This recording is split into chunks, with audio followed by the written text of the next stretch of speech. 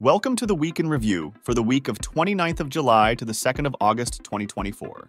For the third consecutive week, the main stock market indices were negative, with the S&P 500 losing 2.1% and the Nasdaq 100 down by 3.1% on a weekly basis.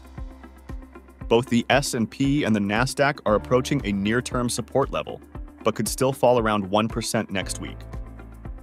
The Russell 2000 was also down by a whopping 7.2%, serving as an evidence that money is not rotating within the stock market.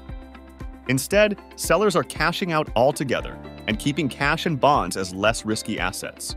For now, the price of gold has also benefited from the stock market sell-off. On a weekly basis, gold has risen 2.3%, and it may test the $2,500 level in the near term.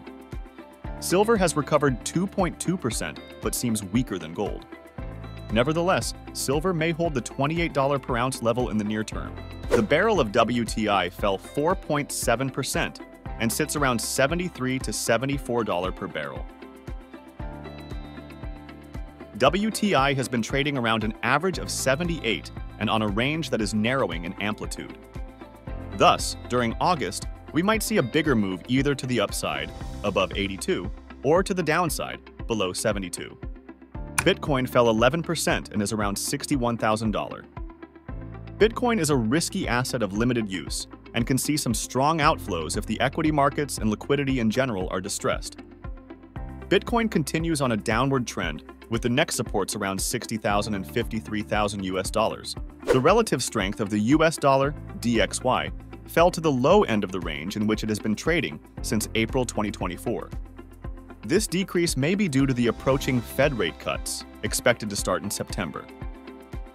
If the DXY continues falling, the next support should be around 101. Financial conditions, NFCI, continues on the loose territory, but can reverse trend if the stock market sell-off continues. June USM2 money supply was up by 0.3%. US bond yields fell drastically this week, and now sit at 3.89% for the 2-year and 3.79% for the 10-year. The uninversion of the yield curve seems to be nearing, which usually corresponds to a recessionary environment. Comment section.